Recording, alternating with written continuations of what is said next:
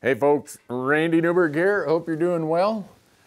Application season is kind of behind us, and now we're getting into what we call research season. This is when we do a ton of our e-scouting, and I want to take a few minutes and just talk about how we use historical imagery. Historical imagery for us helps us better plan our e-scouting, our upcoming hunts, and makes us feel, I think anyhow, makes us feel a little more ready for what we might encounter when we go out there. So a lot of stuff changes out there on the landscape. A lot of times you're locked into whatever imagery date your map system has.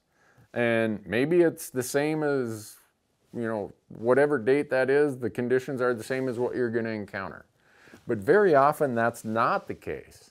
And that's why we knew that GOHUNT was going to start adding historical imagery to their mapping system, and it's out there. Here's one example of how I use it. Let's say that I draw a tag in an arid state like Nevada or Arizona, New Mexico, maybe even parts of Utah. And in those places, surface water is going to have a big influence on what areas the elk will be using. Well, the moisture patterns leading up to, let's say this season, 2023, it could be a lot different than the moisture pattern that was leading up to the date of the imagery that you're stuck with when your map system doesn't have historical imagery. So here's my example.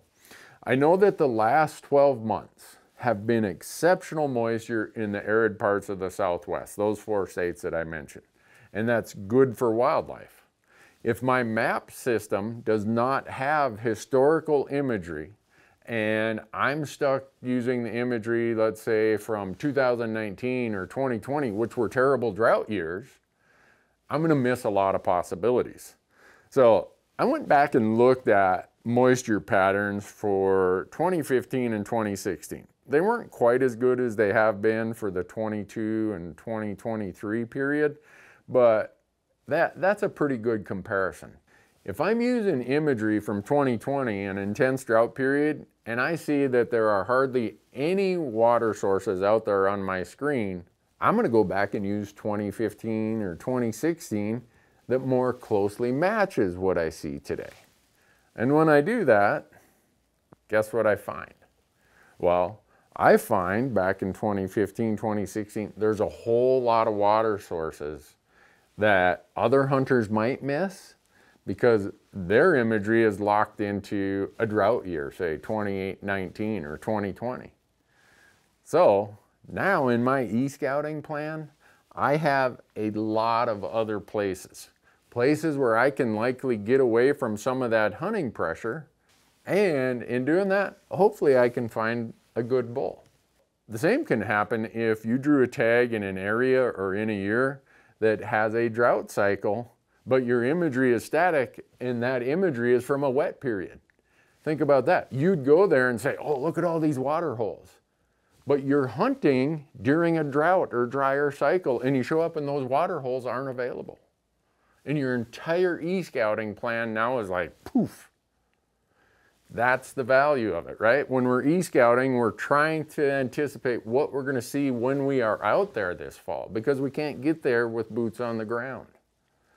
So having imagery that matches at least a general moisture pattern is going to save you a lot of headache, maybe keep you from showing up and you thought there was water there and there wasn't.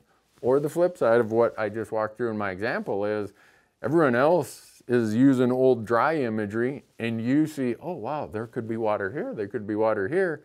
And those folks may not know about those because their imagery doesn't show it. You might have some places to get away from the hunting pressure. So I use this for burns. Like I want to see how a burn ages, how it grows and how green it gets. I use it for logging areas. When they come in and log a place, the areas grow in really quickly. Sometimes they don't grow in really quickly. I use it at times to see how roads might have become less navigable. I might see new roads or new trails that weren't on the old imagery that I'm stuck with. So as you can see, there's a whole host of reasons why you want to use historical imagery. Look across the entire spectrum that you can and get to some periods that match the conditions you're probably going to encounter when you're out there.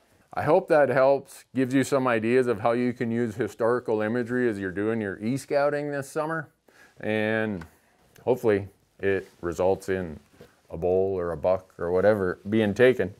If you're interested in the historical imagery and the many other e-scouting tools, you know, terrain analysis and all the other stuff we work on and that we use for our e-scouting, go to GOHUNT, sign up using promo code Randy for their insider, and you get all of this. Plus you get all the draw odds, you get everything else. But when it comes to e-scouting and planning, their e-scouting tools are best in class. No questions asked. If you use promo code Randy when you sign up, they'll give you $50 of credit in their gear shop. Good luck this fall.